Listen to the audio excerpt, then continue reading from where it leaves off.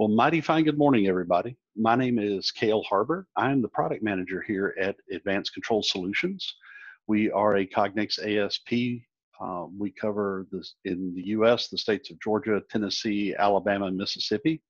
Been working with Cognex for a number of years. And for those of you who are familiar with our company, wanted to thank you for taking the time to attend our first ever machine vision workshop. So this is a new one for us. We have not done this online yet. Could I get a quick message from somebody in the group in the public chat that my screen's coming through all right and that you're seeing the introductory screen? Would be great. So what we're going to be covering today is the basics of Cognex's EasyBuilder software package for basic machine vision inspection. So we're going to be going through the basic principles of machine vision. We're going to be covering terms, definitions, main components associated with it. We're also going to be doing hands-on labs. Now, normally in our classroom environment, we would have all of our students set up with laptops. We would be going around the room working with you. So in the purpose of today, I'm going to be doing the demonstration of how to solve the various lab exercises, what tools we're going to use to do it. We did send the links out to you earlier, or if you have not received them, as I say, please post a message to the public chat forum, and Kelsey can email you those links again today if you did not receive it, and you can follow along as we do it.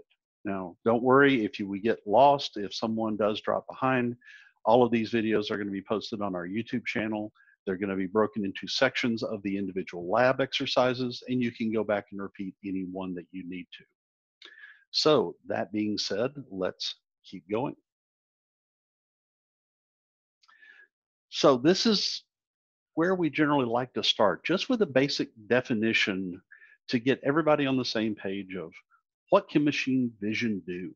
What is it that you can accomplish using a machine vision camera? Some common applications, and by no means is this all of them, you can use them to guide by guiding your sending coordinates to a robot, to a gantry mechanism, to trimming knives, to a die cutter, to another servo motor, to set of guide rails, whatever is going to need that adjustment from product to product going downstream. We can take advantage of machine vision to be able to locate where that part is and be able to send those coordinates out. One common aspect is inspection. We can, of course, do a great deal with machine vision inspection. We can look for defects, measure, look for find edges, count the number of products within a package, look for defects, broken products, short shots on injection molding, variety of things. We can deal with many aspects of product deformation, quality control, inconsistencies in their manufacturing process to make sure that we can eliminate anything that would not be acceptable out of the value stream so your customer doesn't receive those. Gauging. We do a lot of work doing gauging where we're measuring parts, especially within the automotive sector. A lot of critical components on crankshafts, drive shafts, retaining ring holders, clips, brake pads. Electronics is also very common.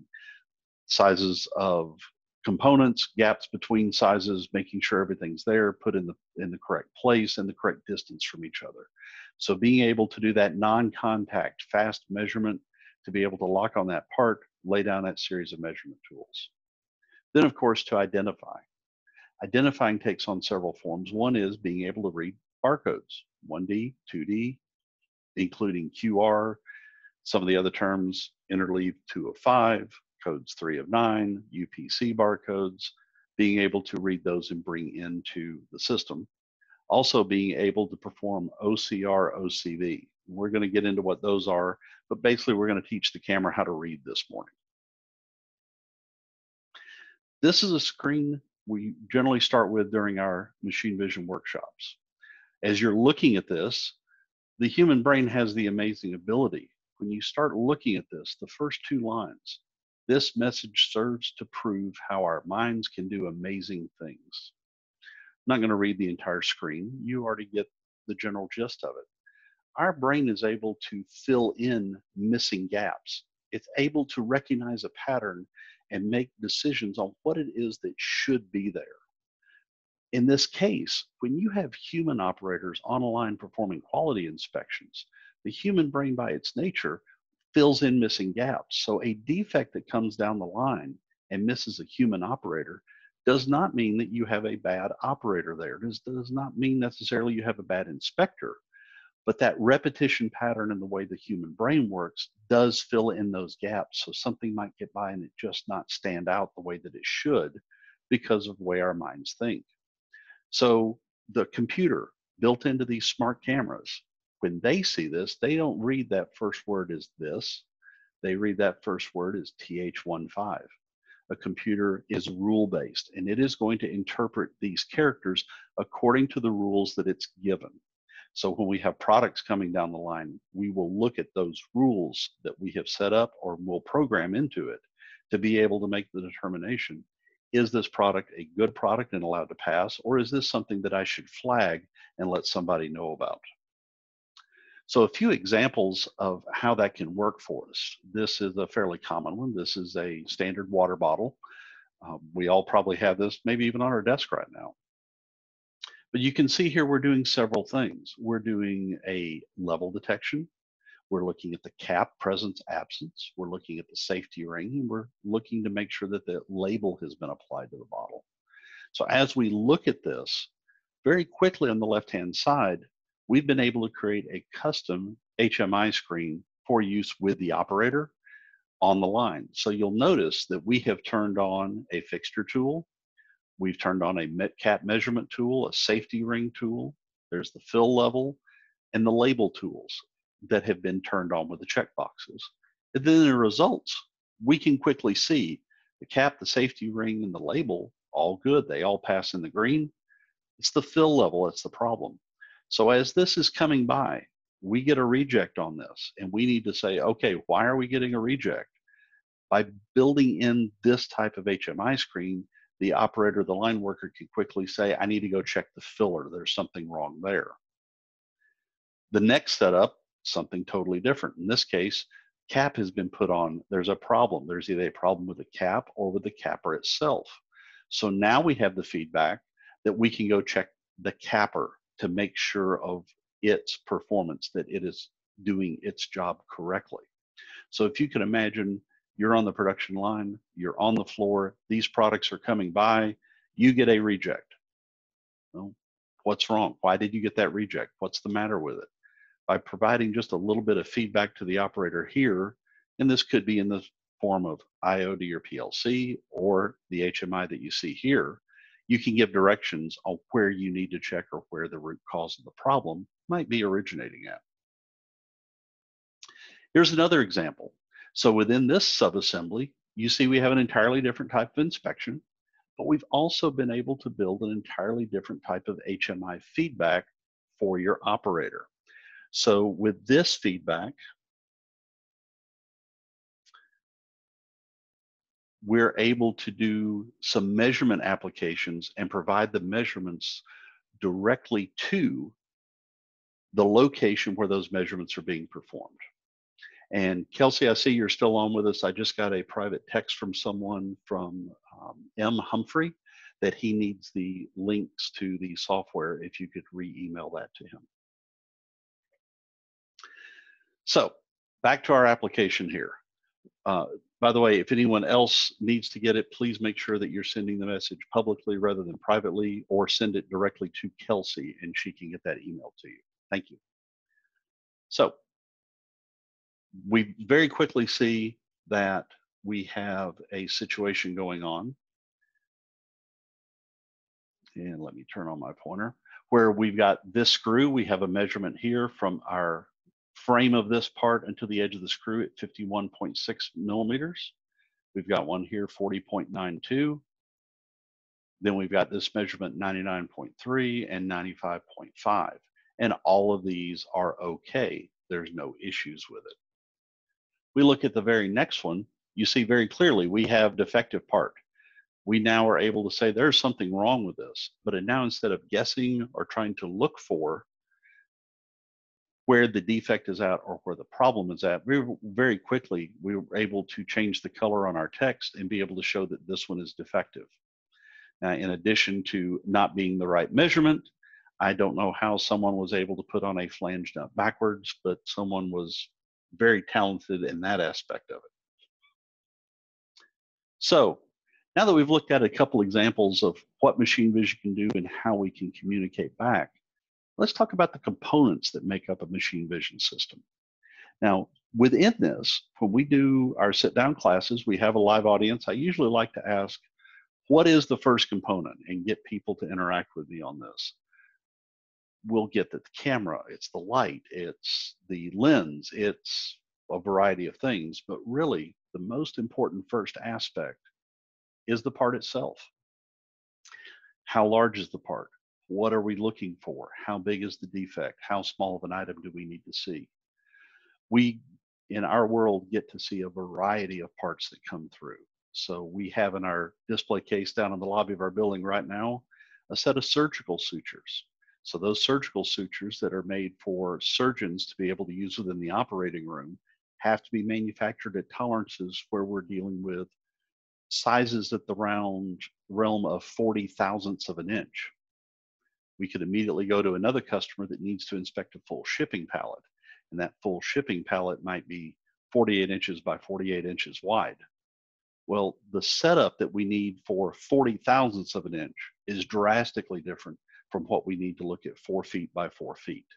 So the part, what we're looking at, is the first thing we have to know in order to be able to apply the right components and the right tools of the system.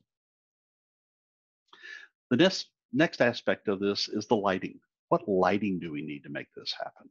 We use lighting very critically for our applications because they're able to either highlight those features that we want to know more about or make features go away that we really don't want to pay attention to. So lighting is very key in being able to give consistency from one part to the next and allow the defects to stand out to be sorted out of the value stream. The next portion of this, the image acquisition. Once we know our part, we know the size and all. Once we have the lighting, we're able to show the defects. We need to actually acquire the image. This is the computer actually getting the light rays in, hitting an imaging chip, that imaging chip converting it to an electrical signal, which then gets converted into a numerical number. And those numbers that make up the individual elements of that image is what comes in, and this acquisition gets us ready to then be able to process that data. The next thing, of course, is the actual processing. Once we have the data array, once we have those numerical values that make up the individual pixels of that image, we need to do something with it. We need to count, we need to look for edges, we need to look for breaks, we need to look for scratches, we need to read text, we need to measure whatever it is that we're doing. We're going to need to put our individual tools on this to be able to perform the inspection that's required. The last aspect, we need to be able to communicate. We need to be able to tell other components of the system, whether it be the PLC, a stack light, a human operator, a solenoid valve on a reject gate. We have to be able to communicate with it to be able to tell it what the results of that inspection is. We're going to get into each one of these individually. The first thing we're going to start talking about is the field of view, the actual part itself. So when we talk about the field of view, there's several terms that we have to get some definitions down for. The three big terms that you see here on the screen is the field of view, the lens, and the working distance. You can think of this as an algebra formula. These three items work together. So, basic definition, field of view, the field of view is the width and the height of the image that you need to generate in order to be able to see your parts. So you're looking at something 50 millimeters tall by 100 millimeters wide. You're dealing something 4 feet by 4 feet.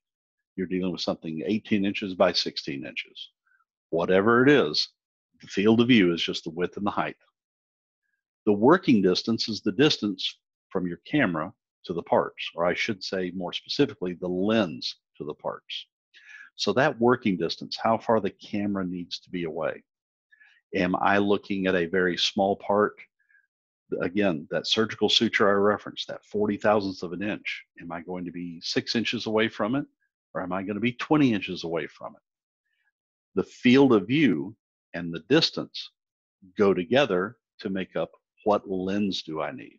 And the lens is measured in what we refer to as a focal length. The focal length, it happens to reference a distance between the optical glass and the lens. I'll show you an example in a moment. But that focal length, if I'm farther away, I need a higher number to zoom into it. If I'm closer, I need a lower number. So how might I use these three numbers available? Let's say I'm doing an automotive environment. I have a manual assembly station, and my camera is overhead at an operator assembly station that I'm going to verify all my parts have been installed correctly. That camera is typically mounted 48 inches above the work surface to be above the height of the operator so that they don't hit their head on it as they're working in the station. In this case, if I need to see a small area zoomed in, I'm going to need a higher focal length lens. But if I take that same camera and that same field of view, that same part, and it's in an automated station, that automated station has robots and gantries or bowl feeders and guards, and I may not be able to physically mount that camera except 10 inches away, 12 inches away, something like that, because it would either go outside the cell or it would get in the way of something else. So in that case, I can take the working distance and field of view, calculate a different focal length lens. Another example is this. Let's say you're already using Cognex cameras. They're already in the storeroom. You already have lenses that are in the storeroom. And this happens with our customers quite regularly. And someone comes to you and say, I have a new application we have to be able to solve. We need to get this up and running quickly. And you go, you grab a camera that you've already got, you grab a lens that you already have. You can then calculate how far do you need to mount the camera away for your existing lens and your existing camera to be able to see your field of view correctly.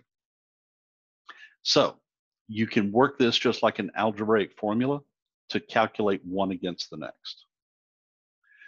So basic definition terms, the field of view is the maximum viewable area you're able to inspect, your width and your height of what you're going to be looking at.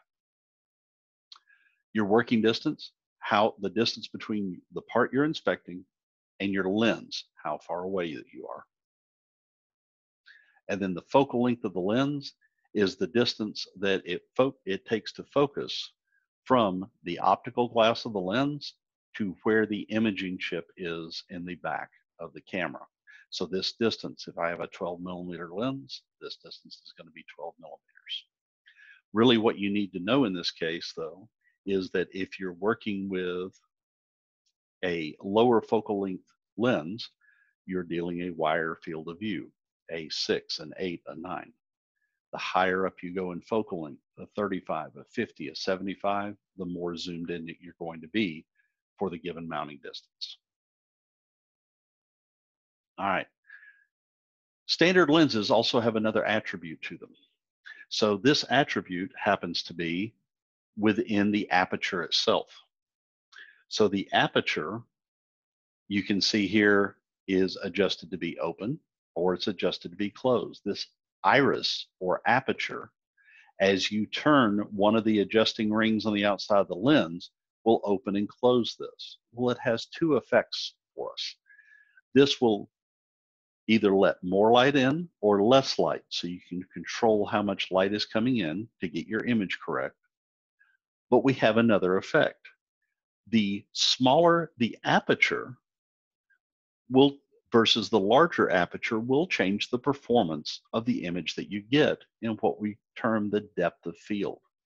So the depth of field, this is how far can you move an object towards the camera or away from it and still be in focus. So you see a large opening on the aperture, we have a shallow depth of field. A small opening has a large depth of field. So you may have seen this family picture where you've got a couple, they're standing there, there's a floral arrangement, the floral arrangement might be in front of them or behind them. And I'm sure you've seen photographers, sometimes the floral arrangement will be in focus and the couple behind them will be a little fuzzy. Sometimes the couple will be in focus and the flower arrangement fuzzy, or they'll both be in focus. So that large opening, shallow depth of field, you're able to focus on one object or the other while the rest blurs out. Small opening, you get both the near and the far in focus because you get that deeper depth of field.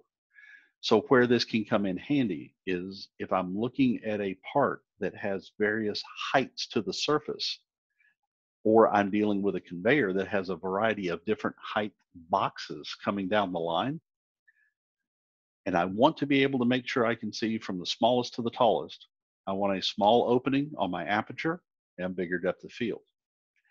If I'm inspecting something though, and I only want to focus on what's on the top surface and ignore anything underneath it, then I can open up my aperture. I can go with a larger opening, shallow the depth of field, and only focus on what I want to inspect. And it will help make the rest of the items in the image out of focus so that I don't consider them as part of my inspection. So there is no blanket definition of a large depth of field is better than a small depth of field. It all depends on the application and what it is that you're looking to inspect. Here's what's actually going on behind the scenes. So what you have here is, as you see the light rays that are coming in from a large opening, the period of time that you're between these red lines that make up the focus area is shorter because the angle that the light's coming in. With a small opening, the angle is shallower, so you're able to stay between the red lines the lens is able to focus in for a longer period of time. So this is what's actually going on behind the scenes. All right. Now that we've covered some of the basics, this is one that I'd like that we use to be able to show an example on how lenses behave. So this is actually referred to as a focusing target. So once you download the Cognex Insight software, you install it on your computer. One of the things that we'll install in the documentation list is this focusing target. You're able to print it out if it would be of help to you, to put underneath your camera. So as you focus it, the farther you can see down these fingers, the more in focus that you are. Another way that this gets used though, is by lens manufacturers comparing one lens to the next. So what we have here is we have an array of focusing targets starting from the center of the field of view, going to the outside edge. This is a lens from, we'll call it manufacturer A. This is a lens from manufacturer B. So if I look at this lens, this row, this image, and this one represent the focusing target in the middle of my field of view. The image here and the image here represent one of these focusing targets on the edge of the field of view. So you can notice several things going on with this. This row of images, these focusing targets are rounder than the ones on the edge. The ones on the edge are more oval shaped. This oval shape is what we refer to as the parallax. Now, what is parallax? As it's lens edge distortion. So at the edge of the lens, you, on a standard C-mount style lens, you do get edge distortion closer to the outside edge that you go. You'll get a little bit of an ovaling effect. Now, this ovaling effect is consistent, and because it's consistent, there are a lot of inspections that we can still do with this even though it's on the edge, namely pattern recognition and counting are good examples of that. The other thing is this ovaling effect is more pronounced on the lower focal lengths. So when we're working with focal lengths, a 3, a 6, an 8, a 9, this ovaling effect is more pronounced. Once you get up to about a 16 millimeter lens and higher, this ovaling effect is so minimal, it is, for all practical purposes, non-existent, unless you're doing a precision measuring setup. Rule of thumb on this is that you want the working distance of the camera 3 times away, or 3 times the distance of your field of view. So if I have a field of view that is 3 inches, I would want to mount the camera at least 9 inches or more away. That will put me into a focal length lens that is going to give me a very, very small ovaling effect to the outside edge. When you start getting closer, then you do need to be concerned about what type of inspection that you're doing. You'll also notice here there's a difference between the actual focus quality. The clarity of the lens is going to be best in the center. As you get to the edge, you will lose more focus. Also, from one manufacturer to the next, you'll get a difference in quality. So a 12 millimeter lens from manufacturer A might have drastically different effects than from manufacturer B. So if you're having issues seeing things on the outside edge, counting things correctly, reading barcodes on the outside edge, anything like that, check your lens, check the focus quality. It might be, camera might be fine, the distance could be able to be worked with, but the success and failure could just be the quality of the lens that you have on there. If you need to get more specifics as far as lens recommendations, we represent multiple companies for lenses. A couple of the best that we work with are lenses from Moratex and from Fujinon. Both of those have good quality lenses for their price point that we get good consistency out of. So here's an example of an inspection that I needed to do. This happens to be a pallet of washing powders. You may recognize the brand name. In this application, there was only one place on the production line that we could put the camera. It was underneath a catwalk, and we were 20 inches above a shipping pallet that measured 40 inches by 48 inches. We had to use a 3.6 millimeter lens to be able to see this field of view at 20 inches away. Because we had such a low focal length and we had such a short distance, we produced a very distorted image. You can see this dramatic fisheye effect in this bow that we had in the image. I promise you the palette of product was not bowed like this. What we are able to do within the Cognex world, and we will be doing an exercise of this later on, is we were able to calibrate the camera to electronically flatten this out. So a calibration grid is something you can put underneath the camera. You tell it what size the grid is. You then perform a calibration structure, and it will mathematically alter the image to then be able to flatten it out to be able to work with. The raw data itself is still coming from the distorted image, but this does help greatly in the programming of it to be able to make sense from one product to the next. Now, a couple specialty products I want to make you aware of this morning are some specialty lenses that we can get involved in with applications. One of those is a telecentric lens. We use these quite regularly for precision measurement applications. So a couple of the examples that we have here, this is a steel ball bearing. This is sitting over a backlight. Backlights are very common to use with telecentric lenses. And you can see here we have a nice crisp edge between the black of the ball and the white of the light behind it. This is one with a standard C-mount lens, and you notice we have a gray area around the outside. That's because the backlight, as it's shining into the lens to a standard lens, the light's trying to wrap around the edges. It's coming in at a little bit of an angle when you get to the outside edge. So you don't get as sharp or as clear a definition of where the part stops and the light begins. The reason behind this is a telecentric lens.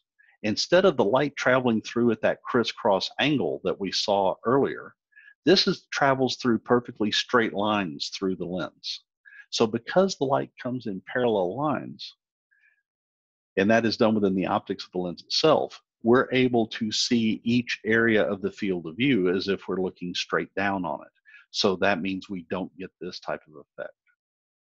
Same thing here, this crankshaft, nice clear edges, where here we get a little bit of graying as it goes to the outside edge. The other thing that we get involved with are things like this. This is a microplate. This is used for medical applications. Each one of these little holes, you would put a sample, maybe a blood sample, or some other fluid in the bottom that is going to go through testing. When you look down on it with a telecentric lens, because the light travels in parallel lines, all of the holes look perfectly round as if we're straight over the top of it. So now I can see to the bottom of every hole in one shot. If I look at the lower image, This is where that parallax comes in so that I look nice and round in the middle. But as I go to the edge, I see more and more of the sidewall of this microplate. I can't see into the bottom of it because I'm looking in and seeing the side of it. So when I'm looking at a case of parts, a case of boxes I need to read codes of, a part like this that has multiple holes throughout my field of view and I need to see straight down to the bottom, a telecentric lens really helps with this. The problem with a telecentric lens, if it is a problem, is the cost associated with it. Telecentric lens typically start around twice what a standard C-mount lens does, but it can ramp up very quickly because in order to get this effect, my lens has to be the same size or larger than the part that I'm looking at. So if I'm dealing with a ball bearing that is going to measure 10 millimeters, I can deal with a very small and inexpensive telecentric lens. However, there are some applications that aren't that small. So in this application, we have a field of view 14 inches by 14 inches. So with this larger field of view, the lens has to be bigger than that. By the way, this lens is mounted with this mounting flange. I couldn't get, with where I was at the trade show for this, the camera to show up. The camera is actually way up here off the screen, hanging in the air. You can see the cables going up to it here. This lens is so large, weighs about 70 pounds. It has to be mounted and the camera hangs off it rather than the other way around. This lens is about an $8,000 lens. If you need it for your application, if it's something that's performance critical where you get nice sharp edges on everything, it's the great tool for you to be able to use. However, do be aware that when you get to these larger sizes, they become rather large. They require a substantial mounting frame to go with it, and there is a cost associated with it. A few of the other specialty lenses that I wanted to point out, and the purpose of pointing out the specialty lenses is not necessarily for you to remember, in this case, what a borescope is. It's to walk away with the sheer fact that there are companies, there are people that make specialty products to solve what you might think is the unsolvable. In this particular case, we have a part here that has a variety of machined or formed ridges within this inside of it. We need to make sure that these have all been formed correctly and don't have any burrs or dents in it. We need to make sure that these are bright white circles going around it. Well, a standard lens above the top of this would only see the surface of this part. But a borescope has a mirrored ball at the bottom. The camera looks down into this mirrored ball, and we're able to see 360 degrees around the inside of the part. So now I can look across for dents, burrs, machine chips, anything that might be out of the ordinary for this part to allow a problem to occur. We can now pull out of the value stream. So don't just think that it's just a standard lens. We can get very creative. If you have an application that you just don't see how you can solve, you don't know how you would be able to apply something to look for it, please run that past us. You can reach out to us at any time on our website or at info@acs-ga.com. Send us your parts, send us your application, maybe some pictures of it, and we can help you with some recommendations. And if you think it's not solvable, we've got a very talented staff of Cognex vision application engineers that have solved things that I didn't think was possible. Very creative guys, so please get us involved. All right, let's keep moving. So now we've identified our part. Now we have to be able to light it up. We have to provide lighting to it. And lighting does several things for us. It creates the contrast in the part, provides consistency from image to image, minimizes the ambient light effects. In other words, the skylights, the bay doors, the lights in the building, how it might behave. But it's not an exact science. It does need testing. We do need to put parts underneath the camera and underneath the light to make sure of how it's going to behave 100%. There's some generalities that exist, but it's always good to double check and make sure we get the right performance. When we're talking about an image coming into our camera, our camera has an industrial computer in it. That computer is working off an array of numbers. It performs mathematical functions. So what happens in our case, the light will hit our part. This light comes into the camera and it strikes an imaging chip. And that imaging chip converts it into an electrical signal into a series of numbers. You may have heard the phrase, the programmer's phrase, garbage in, garbage out. If you have bad data that comes in, you're going to make bad decisions from it in your computer program. In the case of machine vision, this image is our data set. This is the raw data that we're going to use to make our decisions. The better the data set, the better the image to the camera, the more consistent decision we're going to get out of it. And that's what lighting allows us to do.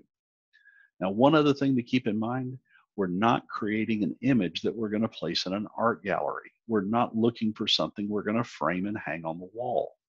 There are times where the camera may make better decisions on an image that's what we would think to the human eye is too dark or too bright or not evenly lit enough. We're looking for an image that produces the best data set. So in some cases, the image we get may not be completely appealing to the eye, but very useful to the computer to be able to make consistent decisions. Several forms that lighting comes in. So we've already talked about backlights. We've already looked at examples with our telecentric lenses where we would have the light behind the part to create a silhouette. Works very good for precision measurings. But there's some other lighting that we're going to get into, namely bright field lighting we're going to talk about, shining light directly on a part and back up. Diffuse lighting takes the form of either axial, which is a box with a reflective mirror in it the camera looks through, or a dome light to be able to have the camera look through a hole in the top of the dome, versus a dark field light. Dark field light's going to come in from the side, going to hit the part and then reflect up. Now, I'm only going to show a couple of basic examples today. Coming up in May, we're going to be announcing a dedicated lighting workshop where we're just going to spend about an hour going through live examples of the different lights and the different techniques. So if you're interested in that, getting more detail, please stay on the lookout for it or keep up with our YouTube channel. We'll be posting it there once the workshop is over with, and we'll be getting into all these techniques in greater detail. So the examples I have this morning, this is an example of a bright field light on this part. So we have a light shining directly down on it. The light's coming directly back up into it. But you'll notice that this shiny metal piece in the middle of this LED lamp, this lamp is reflecting to the point that we might have trouble seeing the details, being able to see, is our spiral of our filament correctly formed because of the glare coming back. Where if we look at the same part with a backlight, we get to see everything in silhouette and we can clearly see the gaps between the rings. Likewise, packaging container. This was a metal lid, high gloss finish associated with it, looks very good for the consumer. But again, a bright field ring light coming right down on it, shining right back up. We got the glare coming in from this reflective, shiny, polished surface to the point that we not only couldn't see the words, but we could even see the formed button in the middle of this packaging container. This is actually a three-dimensional item that sticks up or down so that you can tell whether or not the vacuum seal of the package has been compromised. Adding a diffuse light to it, a light that's a little softer, probably in the office or the room that you're in now, the lampshade, the diffuser over your fluorescence, the plastic panel the light is shining through to kind of soften it. That's what we're talking about, a light that will produce that same, what you may have heard of referenced as cloudy day effect, such as when you go outside on a cloudy day and the light is just softer and more even throughout because it's filtered through the clouds, helps to get rid of, in this case, not only the glare that we had on the package, but also help to make that three-dimensional aspect go away so that we could read the barcodes, the letters, and the packaging easier. Here's what some of those lights would look like. So we have a diffuse light source here that uses a diffuser plate. This is that on-axis light that we would look through, our dome lights, our bright field ring light that goes straight down. The camera would then look through it. Spotlights or bar lights to mount to the side. Again, these can be used as a bright field or a dark field. Dark field light here, the light comes in a very shallow angle to be able to hit the part and reflect off the surface. You can do the same effects of either a bright field or a dark field with individual lights mounted by themselves, or a backlight that I would put a part off of and be able to see the silhouette. Again, we're going to pay attention to our YouTube channel or our upcoming workshop series for our lighting workshop that'll be coming up. Now, one other way that we can use light to help make our images more consistent is by adding what is known as a bandpass filter. Now, a bandpass filter helps us to deal with image consistency from one part to the next, also be able to deal with ambient lighting effects from skylights, bay doors opening up. Or I even had one customer that one day the gentleman had a black shirt on that was the operator, the next day was a white, and the difference of the light reflecting off his shirt made a difference in the way the vision system performed. A bandpass filter helps us with this. So with the bandpass filter and a monochrome camera, we get a lot of advantages. The bandpass filter doesn't work on a color camera because we need to see the full color spectrum. But when I add this to a monochrome and I only let certain wavelengths through, in this case, you can see this curve right here allows wavelengths through at around 800. Well, what is 800? 800 nanometers. Light travels in wavelengths. So the wavelengths that measure 800 nanometers in distance at around 800 are infrared. Visible red light that you would see from a red light bulb is around 620 or 630. 470 is going to be blue. 525 is going to be green. So from the low 400s to the high 600s, this is your visible light spectrum. IR, infrared, is actually invisible to the human eye, but the camera is still sensitive to it. So you'll see here only those wavelengths come through and everything else is blocked out. Here's how we're able to use this with a monochrome that we can't do with a color camera. This is a huge advantage to us. So you'll see here, I've got a collection of parts that are different colors. I have two that are green, I have two that are red, and two that are blue. So if I look at it with just ambient light with no specific color light and also with no filter, it's real hard to tell the difference between the colors. In fact, the blue to the red looks more different than what the green to the red does. This is going to be much harder to tell the difference with. So in order to solve this, what we do is we would use a monochrome camera and a colored light source. In this case, this example uses a red light, and we install a red bandpass filter so that only those red wavelengths come through. Wavelengths that are more opposite each other on a color wheel are going to turn darker. Colors that are the same will turn lighter. So in this case, if I look at the position of these red parts and I put a red light on it, they become white. Blue, which is more opposite to the red on the color wheel, becomes darker. Green also is more opposite on the color wheel and turns darker. If I come over here with a green light source, a green bandpass filter, my green parts now become lighter, and my red and my blue parts become darker. But you'll notice the blue is still a different color from the red. And when I say blue and red, I'm talking about the color of the parts.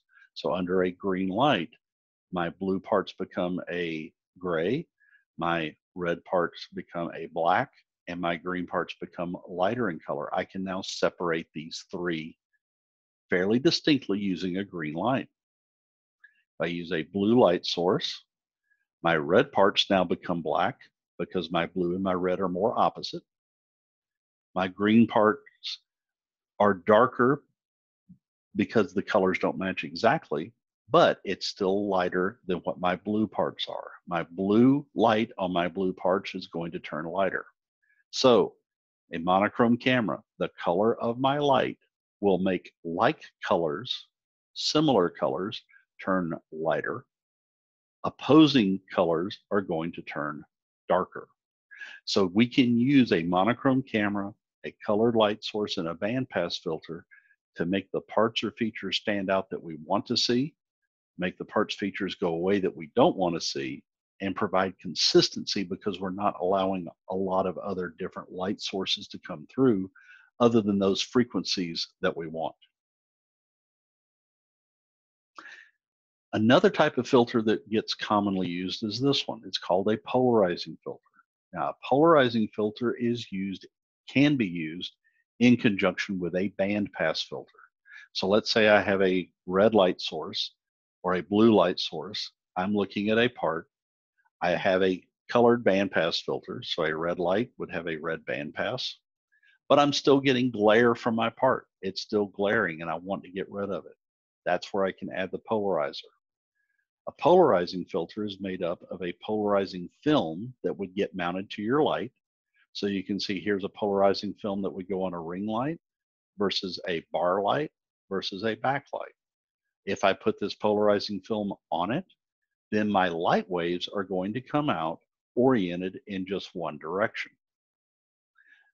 If I then put a polarizing filter on the front of my lens, it is going to be able to orient the light where everything's coming in nice straight orientations. If without it, what I wind up with is this glare, this random effect, this light waves coming off in all different directions winds up creating this glare. By using the polarizers and straightening out the light waves, I'm able to cut down on the glare. You notice it doesn't completely get rid of it, but it does reduce it a great deal. So the use of a polarizer on highly reflective objects or objects that are creating glare can be very useful to make your images more consistent. All right, we have identified our field of view, we have our lighting. Now we have to actually acquire our image. This is where we're going to talk about the imaging chip. You've heard me reference the imaging chip several times so far. We've already made reference to it at several points. Here's what it actually is. The imaging chip, which is most common these days, a CMOS style chip, has a sensitive place in the middle that's able to have the ability to receive light waves that come in and excite it, and then be able to convert it into an electrical signal. And that electrical signal correlates to the color of light or the intensity of the light that's coming in and striking it. So this imaging chip is made up of a series of rows and columns of pixels in order to generate our image. So in the example of this automotive wheel hub that we have going on, if we take a close-in section at this transitional edge, you'll see that we have a series of pixels, little squares that are part of that imaging chip that's actually doing the conversion for us of that light to energy. Now, when it gets converted to energy, this is a computer chip. And computer chips work in a binary world, and standard imaging chips run an 8-bit grayscale. What does 8-bit mean? 8-bit single computer number is either a 0 or 1. It's binary. If I have 8 of them, then I get 2, because I can have 2 conditions, to the 8th power. 2 to the 8th power is 256. Since we start at 0, then our scale runs from 0 being pure black to 255 being pure white. And I get a total of 256 divisions on the grayscale as I move down this line. So as I look at this image, the pixel that I have here more in the black area gives me a gray value of a 0. The pixel located here during the transition has a grayscale associated with it of 87. And then my pixel out here, right over the middle of my backlight, is scoring at 255, pure white, which is what we would expect.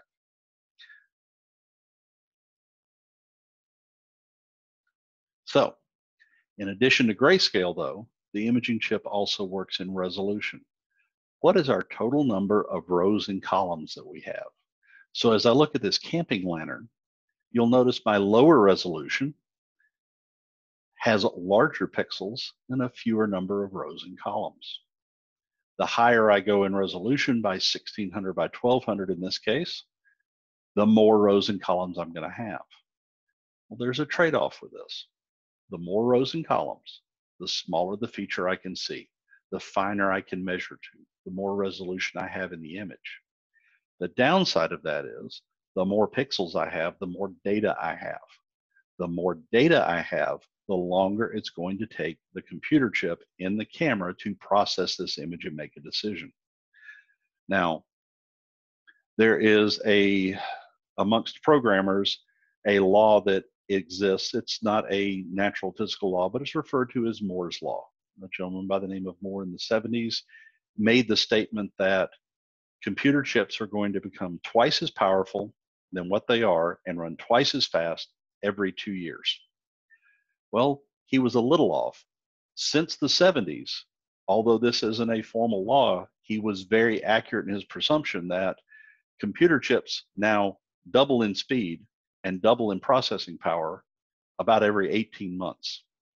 So every 18 months, we have a new family of computer chips that are coming out and available to us to be able to process this data.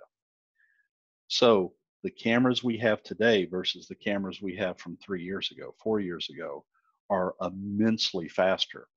So this rule does apply. The higher the resolution, the more data points, the more times it takes to process. But because our chips have gotten faster within the cameras, that impact is not as big as it used to be. So if I'm running a very high speed line, the highest speed line that I happen to work on for physical part inspection was running 3,300 parts per minute.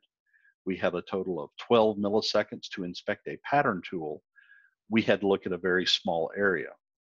I went back and reran that test. I was able to look at the entire field of view within 12 milliseconds. But it still pushed the limits on what my pattern tool could be able to accomplish within that time frame. So we can deal with higher speeds at higher resolutions today than we could a few years ago, but there's still a limit to it.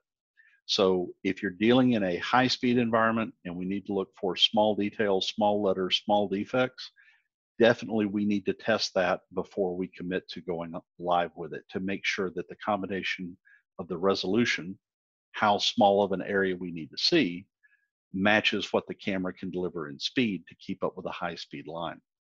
If you're not running a high speed line, then the higher the resolution, the smaller the part you can see, the smaller the defect, the smaller the feature, the smaller the measurement. So there is a trade-off that you need to be aware of.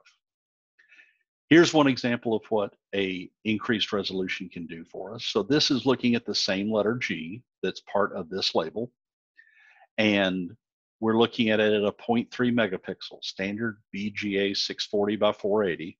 And you can see the G, we really don't get a good clear separation between the tail of the G and the body of it. Whereas if we go up to a 2 megapixel camera, we can see a clear separation between the tail of the G and the body of that G. So there's not a lot of pixels difference between this 8 and the G. If my printer becomes a dirty print head, something inconsistent, something's out of alignment, it wouldn't take many pixels for this to be read as the wrong letter. Whereas the higher resolution gives me more pixels and gives us more of a difference between these two. So it would help with stability of parts from one to the next. Now, another type of imaging chip that I want you to be aware of is what's referred to as a line scan. Now, again, usually in our face-to-face workshops, I'll ask how many people have ever worked with a line scan. Typically, nobody raises their hand. At most, maybe one person. I'm actually going to challenge each of you today that every one of you has used a line scan system. If you've ever walked up to a copy machine, put a piece of paper on it and hit copy, you've used a line scan system. So the way that works is you have an imaging bar that moves down your piece of paper, takes the image one line at a time and puts it together to make a copy. Similar process here. The imager within the line scan is 1,000, 2,000, 4,000 pixel columns but only one row. So that in order to get an image in, you typically have to tie this type of imaging chip to an encoder.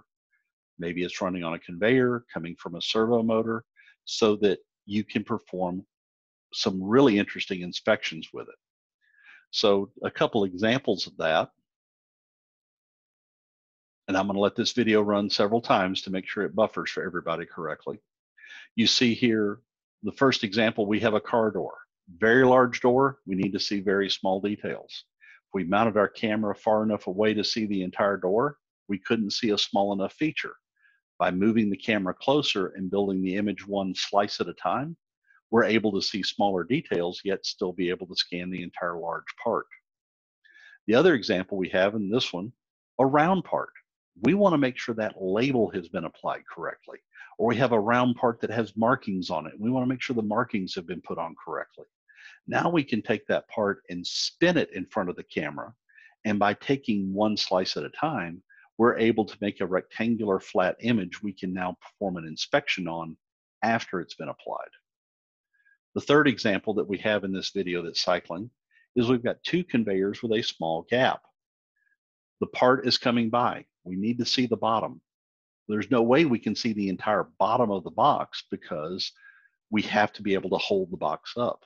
But by looking at the gap and putting the image together one slice at a time, we're able to see the entire box as it passes overhead because we're building it up one slice at a time in that gap as it's passing over us. So in this case, we're able to deploy that vision system rather than modifying the existing conveyors or changing the setup. Another type of imaging chip we will do an example of is 3D. So our 3D imagers are a line scan based product. So in this case, we generate a laser line that goes down on the part. So you see the laser generator over here is putting our line down. We have a camera that's looking at it, and it then creates a three-dimensional profile of what the part looks like for us to be able to do measurements with it. We can also, in the more sophisticated Cognex environment, in their Cognex designer programming, we're not going to be getting into that today though, can stitch those together and make an entire three-dimensional image of the part. So now we can look for divots, voids, dents, anything else within the height surface change of the part itself. All right. So the next thing, we have our image, we've been able to create it. Now we need to do something with it. We're not going to spend a lot of the time in that right now. This is going to be the rest of the workshop that we're going to get into. So we're going to need to put some sort of vision tools on here. So the first examples we're going to get into, we're going to be working with blob tools.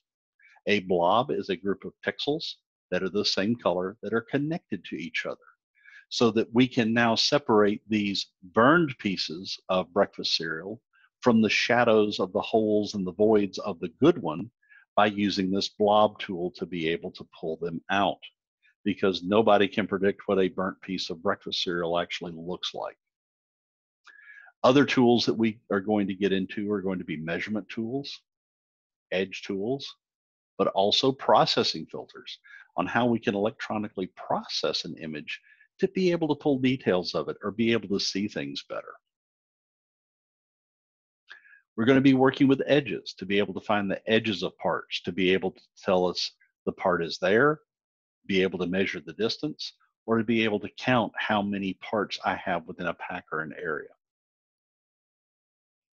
Pattern tools.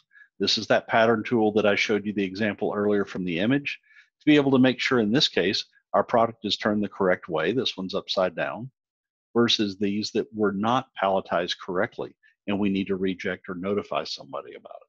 So we're going to be working with pattern tools. One of the most powerful pattern tools we have available is referred to as PatMax. PatMax allows us to be able to do detailed pattern analysis, including the ability to see that pattern if focus gets out of adjustment, as the part rotates, the polarity of the background changes, the scale changes, that parts grow and diminish as they get closer to or farther away from you due to either a bumped setup or natural variation of your manufacturing environment. So we're going to be doing a live PatMax example. So the last thing is communications. It does no one any good to have all of this work go into choosing our right lens, our right field of view, our right working distance, our correct camera, the lighting setup, getting everything dialed in, applying the right filters, doing the programming, getting all the work done, unless we can communicate it to the outside world. That communication takes the form of discrete 24-volt DC inputs and outputs. But we also have over 80 native protocols available to us within the cameras. DeviceNet, Profinet, Ethernet IP, CC Link, Modbus, OPC, TCP/IP, FTP, Telnet, as well as native robot languages for ABB and Yaskawa and Motoman and for all your big guys out there for both either serial or Ethernet-based communications.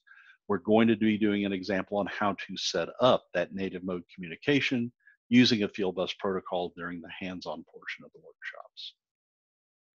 So quick review. We're going to look at a setup where we have a product coming down the line. It's going to arrive at an inspection station. And we're going to have, in this case, a photo eye say there's a part here, and it sends a discrete 24-volt trigger signal to our camera to take our image. We're going to trigger a light to be able to illuminate it, acquire that image in, digitize it, turn it into our numerical array, place it within our vision software with the rules-based tools that we have to be able to determine a good or a bad part. Send an output, communicate to the outside world to, in this case, divert the part to make sure it doesn't continue in the value stream. And then it's highly recommended to include some sort of operator display so that you can notify the operator, the environment, the light tower, whatever it is, how the system is performing and where your good and bad part is. So that being said, we're right at an hour. This covers the introduction portion of our workshop so far. So I want to open it up. Do we have any questions at this point? If somebody has a question, if they want to post it publicly to the chat room, I'm looking at it right now just to see if we have anything that comes in that needs to get addressed. I don't see anything coming in. So want to thank you for sitting through this portion of it.